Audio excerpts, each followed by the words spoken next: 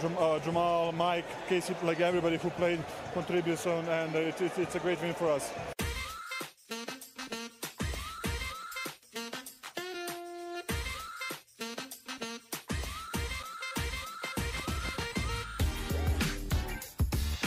Nikola Jokic, man. I think that he is solidifying his status as the best player in the game right now, Paul. I think it's okay to say that. I think it's becoming pretty clear. I want to start having the conversation and just thinking about and considering, and I understand how early in this is for him, especially while we're still watching somebody who happens to be in this conversation play at a really high level in LeBron James. Nikola Jokic, I think, Paul, it is very fair to put his current trajectory to be in the conversation as the greatest basketball player of all time. Now, that is such a, and that's not like me trying to have like a hot take topic that's sure to be, to get people fired up. I think it's just very interesting, quite frankly, and something to at least start thinking about because it is happening. Right? I think we've got to acknowledge statistically these things are happening, right? Now, when we consider Denver's consistently in the playoffs, and now if they get this first title, I mean, this is a Denver team, Paul, that feels like it could get a couple, 2, 3, whatever. What's it going to take, do you think, for Jokic to enter that conversation in general? Because statistically, if this continues, he will be there. His best season, which was probably last year individually, 27 points a game, just under 14 rebounds, 8 assists, 1.5 steals. That's statistically his best. That season offensively is better than any offensive season Jordan or LeBron had. Okay? So Jordan had a season early in his career where he averaged 37 points a game, right, in 1986. The rebounds and the assists weren't there for him yet. And then later in his career, and I don't know which season you think was Jordan's best. They were all so good. I mean, he was consistently over 30 points. How do you choose? You could probably take 92, 93, right, where he was just under 33 and then had about 7 rebounds, 5.5 assists, and almost 3 steals a game. Of course, Jordan was an elite defender, as is LeBron. And LeBron certainly in his career. LeBron probably, you go back to the Cavs team his final year in Cleveland, 27.5 points a game, just under 9 rebounds and 9 assists. But again, Jokic has essentially averaged now a triple-double. I mean, that's what's nuts. But, he's there scoring. He's not the killer as a scorer that those guys were. He's as gifted a passer as we've ever seen, especially from a big man, which you've talked about. And he's naturally going to haul in a lot of rebounds because he's huge. I think, Paul, if they can get this championship, and it'll probably take 2, 3 more after that, I think we're seeing a player who's very capable of entering that conversation. Don't you? Or is that, am I off on that? No, well, yeah, you're a little bit off. I like the question. I guess the question that you're proposing is, what's it going to take for him to be considered? Where's he at? What's it going to take for him to become that? Right. That not saying he's there now. No. But well, of course he's not there. Well, I looked it up. He's got just a little over 12,000 career points right now. So, and I don't mean to be blunt or just simplistic with your question, but to be honest, what does he need? About another 14,000 points. All the triple-double talk is great. It's wonderful. Rebounds. But he'll get there, Paul. I think. Well, I mean, as long as he's healthy, yes. As long as he's healthy, he's going to get there. I mean, I don't worry as much about that stuff. I worry more about perception and legacy. Well, but you asked what will it take for him to get to that point, and it's points. We all look at points, not just you and I. I mean, obviously we look at points as well. But let's face it, guys go to the Hall of Fame based upon how many points they scored. There's a few guys in the Naismith Basketball Hall of Fame that weren't what they would be known as scorers. There were guys that were ball handlers. There were people that in the past, particularly that played this game, that weren't big scorers. But those days are gone. You just asked me a question: what's it going to take to get him to the Hall of Fame, to be considered one of the great players of all time, to be in that mix for, say, a top 5 player of all time in the NBA. I'm just telling you, I think it's 14 to 15,000 more points. And, you know, don't you think I it's hate more to be about crass. titles than that, Paul? Well, don't you think obviously, it'd be more about titles? I know, and I agree with that. But there's a lot of great players in the Hall of Fame that don't have a title. But a title in the NBA, but they're not considered the greatest of all time. Well, they're pretty good. Which is what I'm trying to. You know, I know he's going to be a Hall of Famer. Like he's already a Hall of Famer. Okay. I'm not I mean to be enough. up there with LeBron and Jordan and Kobe and Magic and whoever, Larry Bird, Wilt Chamberlain, the Kareem Abdul-Jabbar, like into that stratosphere. And if you want to talk about the GOAT stratosphere, I think most people have that now as Michael Jordan and LeBron James, and I think I probably do too. And I think it's you kind of have to separate the game a little bit and get into a modern era. But 28 years old, he's got to get to the titles pretty quickly, I think, Paul. That's correct. He's a big man, and I don't, you never know. Like, is he, what LeBron does at his age, at 40, is not a fair comparison to make. Now, Dirk played very well a long time, but he slowed down at the end. So we see big guys play well late in their careers, but don't think that it's going to be like LeBron. LeBron's Brady-esque, where he looks as good at 40 as he did right. at 30, right? That's not normal. Not normal. Jordan, I don't even think Jordan didn't. Not normal either. So if that's not on the table, so let's assume that it's not. Then what is it? He's 28 now. His probable prime runs another 7-8 years maybe. Probably. And in that, so if he gets one, if he gets to, let's say he gets to 3 titles, Paul, 3. If he gets to 3 titles. Is that enough? Is 3 titles enough? Because it's going to be about titles for that conversation. LeBron has that 4. Conversation. Okay. LeBron has 4. Jordan has what? 6, right? 6. That would be Jordan correct. 6? 6. Yeah. So Jordan has 6. LeBron has 4. Jordan has 5 MVPs. LeBron, as far as MVPs, has 4.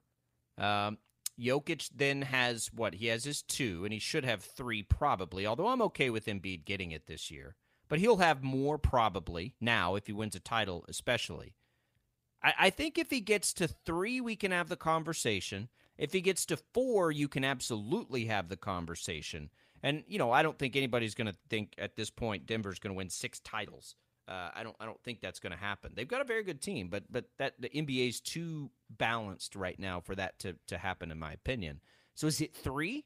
If he gets to 3 titles, and the statistics continue on their current trajectory, are you going to be ready at that point to say it?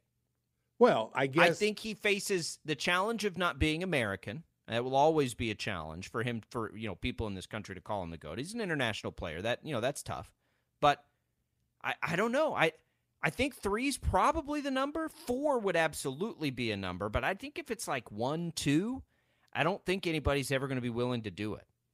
Well, I know the plane in which you're speaking and how you're and what you're saying. But I'm just going to ask you a couple quick questions, just a one-word answer. What do you call a guy who wins 4 NBA championships? What do you call that guy? Champion. Well, what do you call a guy that has 1 NBA championship? Champion. So the 1 championship gets him going, gets him checked off that list. You are an NBA champion. I'm not so sure in the echelon that you're speaking of, and that we're talking about. You brought up Michael Jordan. You brought up some of the best names, some of the greatest names in the history of basketball in your last conversation, and I'm not sure that anybody will ever want to speak about Jokic, about him in that conversation. I'm not sure that people are going to do that no matter what. So getting the one championship is a great start. Now, if he runs off 6 or 7 before his career's over, man, we're talking another whole ball game. But I think what you're saying and where do you need to go to be in those echelons, I don't know that that this is going to be the case at all. I don't know. I don't have the feel. You know, you're playing in Denver. You're not in Chicago. You're not in Boston. You're not in L.A. I mean, you're not LeBron James. That's for sure. So, I mean, I'm not sure that we're ever going to really speak about Jokic in terms of him being one of those guys. I think he has a shot at it, but I don't think so. I just don't. I don't think he's going to have the points because he only got 12,000 points now. Rebounds, he's got 6, 7. I've already turned the page off, but I think 6, 7,000 rebounds. I don't know that he's ever going to get those master stats. And see, I don't know that people pay as much attention in the really? NBA to stats like that. Really? I know everybody's talked about. I know everybody's talked about, you know, LeBron and the scoring record, and that obviously has significance. He's not going to catch that. But I don't – I mean, when you talk about Michael Jordan, Paul, does anybody ever, when they talk about Michael Jordan, talk about how many total points, rebounds, or assists he has? Well, but that's because we all know he's right up there, and he's in the top 3, 4, 5. I don't have a clue where he is. He is. Legitimately now. Like, I have no idea where Michael Jordan ranks statistically over his career. Don't have a clue. But I know he's got a bunch of championships, and I know we've never seen a better player in clutch moments. And so that's what I think about when I put him in that conversation. Same thing with LeBron. Like, obviously we know now he's in the store, but I don't know where he stacks up. I don't know what the top of that list looks like. I have no idea. I know that, though, when we talk about GOATs, and, you know, if Bill Russell gets in there with his 11 titles, obviously nobody's ever getting to that again. But when, you know, Tim Duncan, if you consider him in there, has, I think, 5. Kobe has 5. Steph has 4, right? Magic Johnson had 5. Kareem had 6, if you want to put him in there, and you probably should. It's that's what it is in the NBA. It's that. And GOAT is a little different, too, because why do we call Tom Brady the GOAT? Do we call Tom Brady the GOAT, Paul, because he's the most gifted quarterback that's ever played the game, the most, you know, individually great, talented quarterback that's ever played the game? Mm-hmm. I got you. No. I mean, it's not why we call him the GOAT. I don't even know if he'd be in people's top 10 of most physically gifted and you know, like. Well, wait a second. He's got nearly 80,000 yards of passing. Now, that's not chopped liver, my friend. That's not fair either, though, because the game has changed. How do you stack up what he did even against what, you know, I don't know, Dan Marino or Steve Young did? Like, or they how played about different. Sid They basically played. They played different games. I got you, but that's not. But that's not nothing. That's not nothing. 80,000. I'm not saying it's not, but Jokic. What I'm saying is Jokic is going to be statistically wherever he needs to be. If he continues on what we're talking about, all those stats are going to be there because he piles them up every year. So, like in betting, Paul, there's this term called PRA, right? In betting and player prop betting. And it's combined points, rebounds, and assists that you can bet players to go over. Like Jokic's PRA will be as high as anybody's. So I don't know. Like, that stuff's harder to quantify in basketball than it is how were they in the big moments. League MVPs is a little easier to quantify. But, man, in basketball, we quantify those championships. Yes, we do. And we quantify those championships. Yeah, and Tom Brady, that's, you know, when I think of Tom Brady, I do think of the 80,000 yards passing. I mean, I really do, because that's almost unbelievable. I was hoping, but Paul, I think of the championships by trade. But you're a historian by trade, right, though. Yeah. Well, like, you have stuff, a point. You run literal history museums for the sports world. It makes sense. I think in baseball, stats mean the most to us. In football, totality of stats probably mean the least to us over a career. I think we pay attention to them in a season, but in a career, we don't look at and in the NBA, we don't either a whole lot. Baseball, we do, right? But in football, in the NBA, especially in the NBA, right? Because only 5 guys play at a time. It's about those titles. And Jokic will have the stats. He'll have the accolades. He'll have the MVPs. The only thing he doesn't have is titles.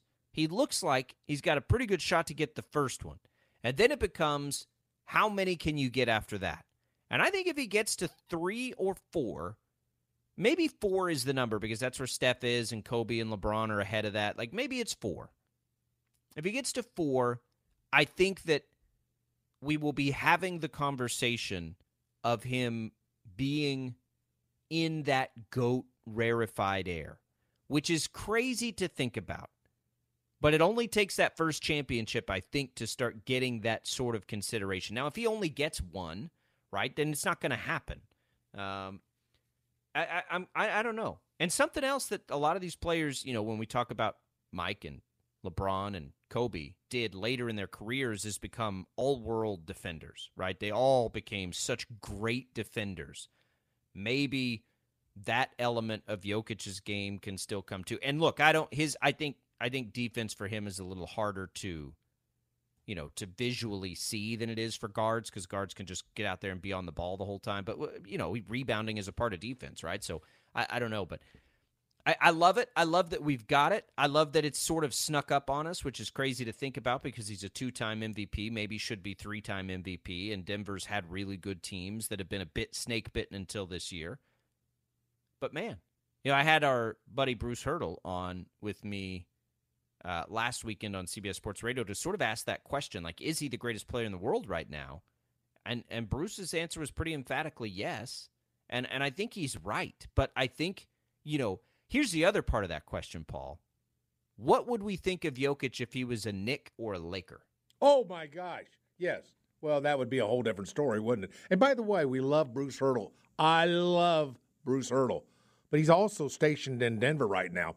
I know. That's why I wanted his perspective, though, because I know he's not gonna blow smoke on that. He's got too much pride in what he does to do that. But I think the point is, like, we've been seeing this and have known this for a couple of years now. Everybody else hasn't. And I think being in Denver has something to do with it. I think being international has something to do with it. Right. I mean, Giannis fought it a little bit, Paul, when he was going ballistic. And that's the other thing, too. Let's be clear about this. Like, this isn't a foregone conclusion.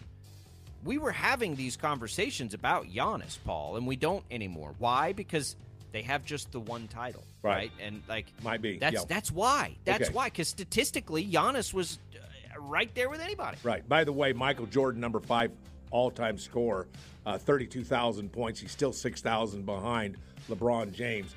But you know something? You've kind of made a good point, because Dirk Nowitzki, number 6 all-time scorer, Wilt Chamberlain, who won what? One? Was it just one, or maybe no NBA championships, number 7 all-time scorer. And, we don't talk about him. We talk about him dominating. We talk about him changing the game. But we don't talk about him in terms of a LeBron James or a Michael Jordan, do we? We really don't. And so, you know something? You may actually be on to something. I'm pained to say that. Jad, don't think less of me.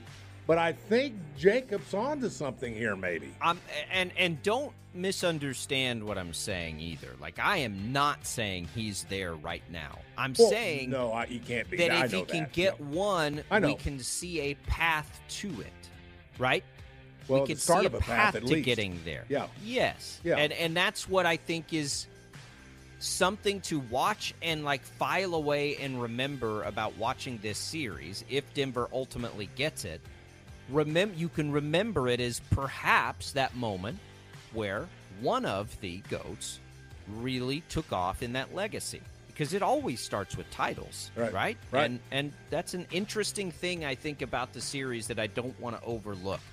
The other interesting thing individually in the series, we asked this question yesterday, Jimmy Butler.